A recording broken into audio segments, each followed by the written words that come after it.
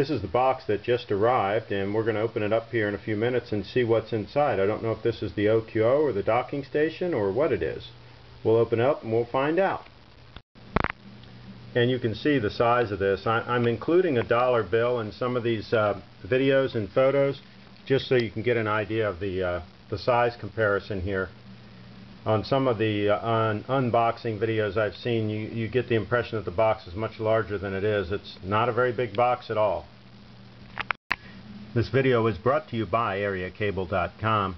You can see the very elegant packaging that the OQO comes in. It's really striking. As soon as you open this box, the really tiny looking OQO is sitting right here. It's still surrounded in plastic, so you see a little reflection here and so forth, but I wanted you to see the look of it once you open the box. I can tell the OQO is going to be difficult to videotape because the screen is very reflective. They've got it looks like a screen protector on it, and that makes it even more difficult, but you can see I'm holding it in my hand. It does feel very solid. For the size, it has a fairly significant weight to it. Still very carryable, if you will, but you could tell it's a very solid piece. Not flimsy feeling at all.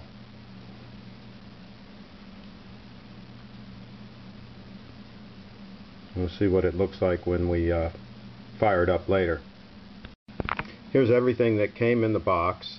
You see the power supply, the documentation, you see the port replicator over here, and then of course here's the little OQO. And again, I'm going to go back here and I'm going to put the dollar bill in the picture just so you get an idea of the size, the relative size of these items. Again, to give you the idea of the size, you can see my Dell workstation there in the foreground, and you can see those monitors sitting up there. And then I'm going to zoom right in on the OQO. This gives you an idea of the size we're talking about. In the interest of being thorough, here is the documentation that came with it. And again, we have photos of all of this as well, so follow the links, the photos. You're going to be able to really see detail if you click on all sizes.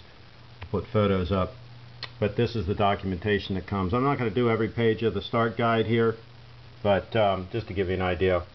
And this is a spare little navigation hoo-ha or whatever what that is for the mouse for the navigation. Again, just one more size comparison here. We've got a Swiss Army knife parked next to the OQO. And here we are with the keyboard showing. You just slide the screen up and it has a very nice feel. Let me see if I can do it here. Just kind of snaps back and forth, and it's got a real nice solid feel to it.